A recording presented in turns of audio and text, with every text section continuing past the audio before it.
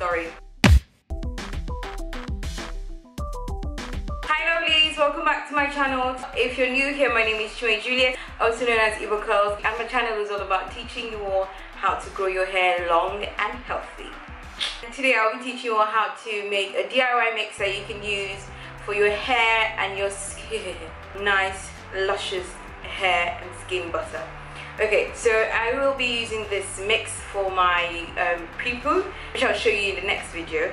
And just basic ingredients, don't worry, very basic ingredients. I'll be using shea butter, castor oil, hemp seed oil, and I will link where you can find them in the description box below.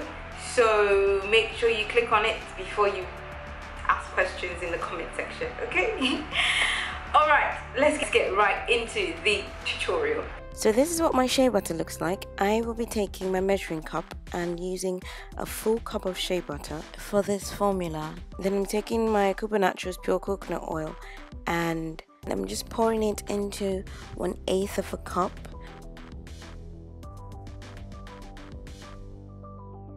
Then I'll pour it into my mix and do the same for the rest of my oils.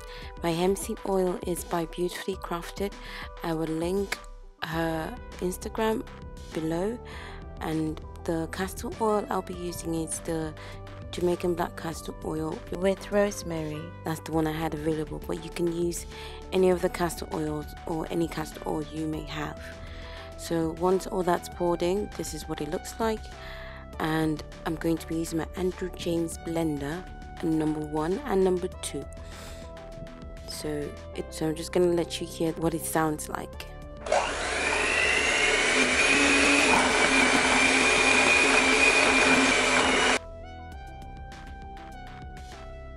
Once you're done, it should look something like this. Beautiful soft batter, but don't eat it though. This is for your hair and your skin. So I chose not to put any essential oils in this one because I just want this to be very easy and very simple, but you can choose to put essential oils. It just really varies. I just wanted this tutorial to be very basic, so I chose not to put any essential oils in. I'm taking my 100 ml container and I'm just going to pipe it in with my makeshift piping bag. So I'm just going to pipe it in, really easy, really simple. You could just scoop it in, whichever way it's better for you. And this is what it looks like at the end of the day. It is lovely. I'll show you all how I used it in my next video. And this is pretty much it. I hope you all love this tutorial.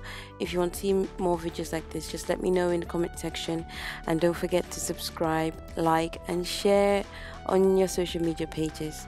Thank you all so much for watching. See you in my next video. Bye.